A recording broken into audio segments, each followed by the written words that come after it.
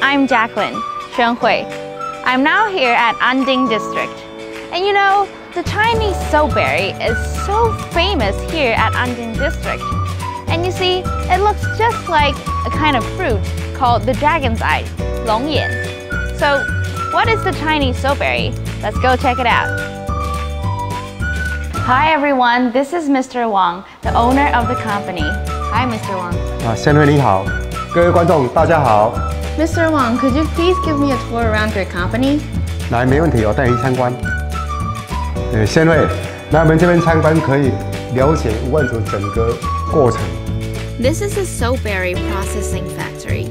Although it's not a tourism factory, the owner of the company has set up an exhibition room to help tourists know the Chinese soapberry better. 以前五万组树都很高嘛，没有把它做品种改良。现在我们把它做矮化，它可以生长比较快，采收的比较好。The Chinese soapberry is indigenous to middle and low altitude mountains in Taiwan. Chinese soapberry trees are tall, and they have an extensive root system that contributes to water and soil conservation. The Chinese soapberry industry is both a profitable and green industry. So the Chinese soapberry is very famous around here. So what is the Chinese soapberry, and is it edible? 龙眼栗树也是五万组科，可是它这个不能吃。The peel of the Chinese soapberry can be used to make cleaning supplies and pesticides. The seeds can be used to extract oil or to make handicrafts.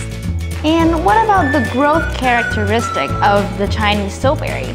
五万组它是5-6年就可以生了。The flowers of the Chinese soapberry bloom in March to April, and the soapberries are ready to be harvested in September to October. In addition to information about the Chinese soapberry, there are many special handicrafts here in the factory. So what are these little black balls over here? 五万组它那个壳做萃取，对不对？种子呢，我们可以做很多产品，做很多那个手工艺品。These black balls here are seeds of the Chinese soapberry.